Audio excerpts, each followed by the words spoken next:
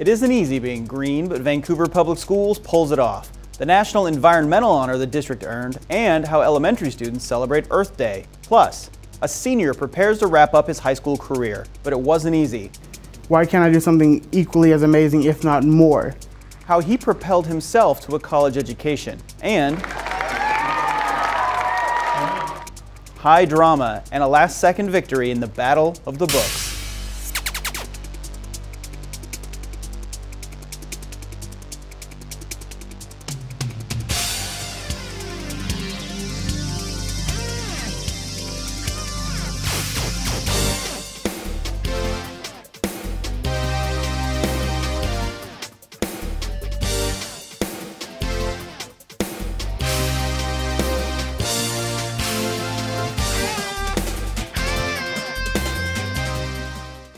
Hello and welcome to In the Know. I'm Nick Voll. U.S. Secretary of Education Arne Duncan makes a major announcement from Washington, D.C. Vancouver Public Schools is one of just 9 districts from across the nation to be honored for its commitment to the environment. What they have in common is a clear and compelling vision, outstanding teamwork, and extraordinary leadership. Regardless of location, construction, or student population, they demonstrate a real commitment to serving students with the most exceptional, healthy, and sustainable learning environments and instruction you can find anywhere. Secretary Duncan made VPS a Green Ribbon Schools District Sustainability Awardee.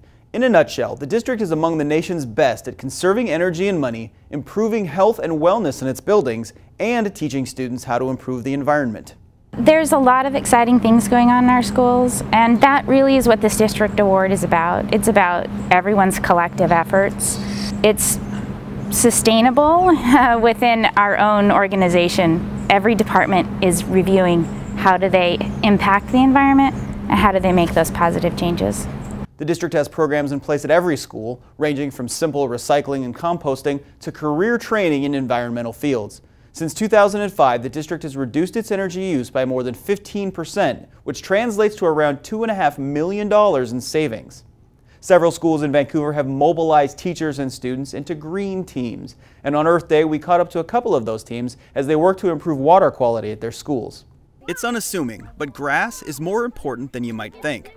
Students at Sacagawea Elementary know all about it, and they celebrate Earth Day by planting native grass in the school's bioswale, an area that collects rainwater. When it rains, then the ground will soak up some of the water, but if it rains really heavily, then some of the water will eventually flow down into the stream.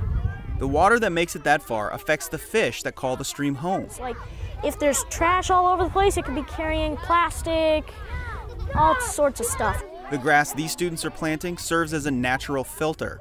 All the filth that we make, that's gonna kind of, instead of having it go out on the streets, it's gonna kind of soak it up. Chinook Elementary uses Earth Day to celebrate a similar project. In this assembly, students learn how their classmates planted grass around a tree and a grate to keep mud out. When the mud goes into the drain, all the drains lead to rivers and oceans, and that could lead to fish, and the fish could not be able to breathe and they could die. Chinook, Sacagawea, and a number of other Vancouver public schools have green teams made up of students that spearhead projects like these. They recycle, compost food scraps, and encourage energy conservation, among other things. Kids learn valuable lessons about the environment and responsibility. I just think that it feels good that you're helping the environment. It's just nice to know that we'll be helping the earth. The green team at Sacagawea Elementary is among the best in the state, earning Green Ribbon School certification from the U.S. Department of Education. Chinook just became an official green school at the state level. And congrats to Geyser Middle School, which just earned Level 4 status in the State Green Schools program.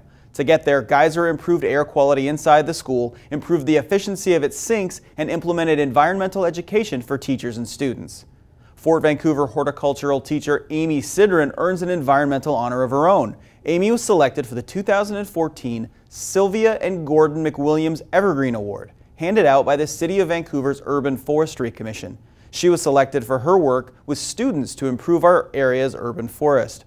Amy also hosts The Greenhouse, a gardening program produced by the District TV studio. You can see episodes at youtube.com/vansdtv or on Comcast Channel 328 as part of the VPS Power Half Hour. We all take different paths through life. We can't change where we start the journey or the roadblocks along the way, and we can't do it alone. Amanda Richter shares with us the story of a Fort Vancouver senior whose path is leading him straight to college. Congratulations to Jose Scott from Fort Vancouver High School. March 26th was a banner night for senior Jose Scott, winner of the prestigious General George C. Marshall Youth Leadership Award. It was a fitting honor for the modest young leader. I was like, what leadership? I'm not doing anything. And I really didn't think that I had any chance. But Jose has long been influential at Fort. His sophomore year, he formed an anti-bullying club. We figured if we couldn't stop bullying completely, we could tell people the harmful effects of bullying, because that's almost as important as telling them to not bully. It's letting them know what bullying does to people. He's also an honor roll student, yearbook editor, Key Club member, and Boys and Girls Club Volunteer of the Month, just to name a few of his many accomplishments. Yet school and life weren't always so easy. The summer before his junior year, Jose's mother passed away without warning. He's gone through a lot of challenges in his life, and what's amazing to me about Jose is that he has transformed those into action, into compassion and empathy, and hard work and dedication. Thanks to his mother, a home health care provider for the developmentally disabled, Jose and his 3 siblings learned important lessons about serving others. That little seed that was planted in all of my siblings, it really grew and flourished as we grew up. And when my mother passed away, it blossomed. His junior year, Jose formed another club with the goal of engaging minority students and giving back to the community. The club created toiletry kits for homeless students.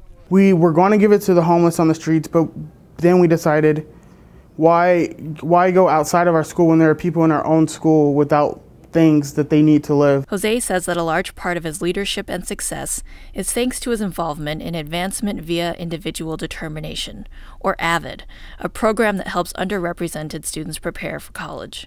I think AVID's a great option for if you want to go to college, you don't know how to get to college.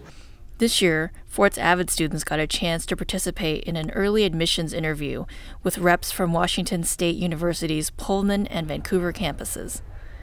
Being accepted was motivation to apply to other colleges as well. I had them sitting down doing Central and Easterns, finding, it's not so hard. If I can get accepted to WSU like this, there's other possibilities for me. Later, 22 students got a chance to tour the Pullman campus. We got to really picture ourselves there, which really helped you to know if you wanted to go there or not. However, Jose plans to stay closer to home, studying political science next year at Washington State University, Vancouver. And after college? So the dream job would be to be an ambassador.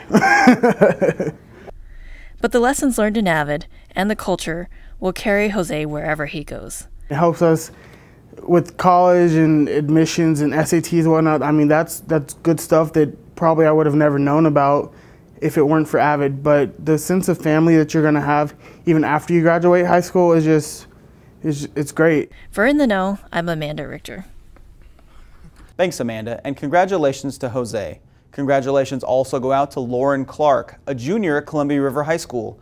Lauren was named the 2014 High School Woman of Distinction by Washington State University, Vancouver. The award goes to women who inspire, mentor, and empower others.